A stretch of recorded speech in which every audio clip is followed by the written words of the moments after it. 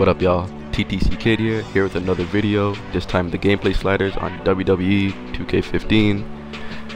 What you want to do is go over to your option settings, go to gameplay, balancing, I believe it is, turn everything to 0. I repeat, turn everything to 0, and then once you're there, just follow the clicks. All the clicks go up to 20, and I will tell you the numbers on what to put it at.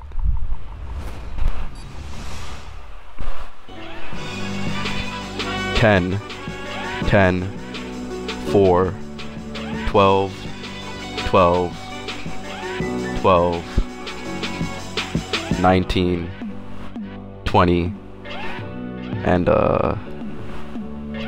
put that one at 3. That should be it. On to the next one though. On this part, leave this at 0. Put that one at 0, 0, 0, obviously, because there's nothing there. Now the finisher reversals at 10, foreign object reversals at 10, stamina cost all the way at 20, and stamina recovery rate at 10. And after you do that, moving along,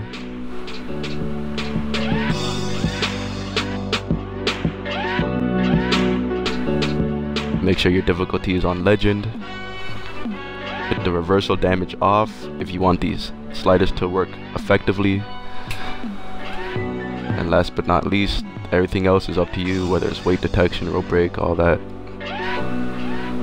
You gotta leave the blood on, because who doesn't like wrestling games when you bust someone open, right?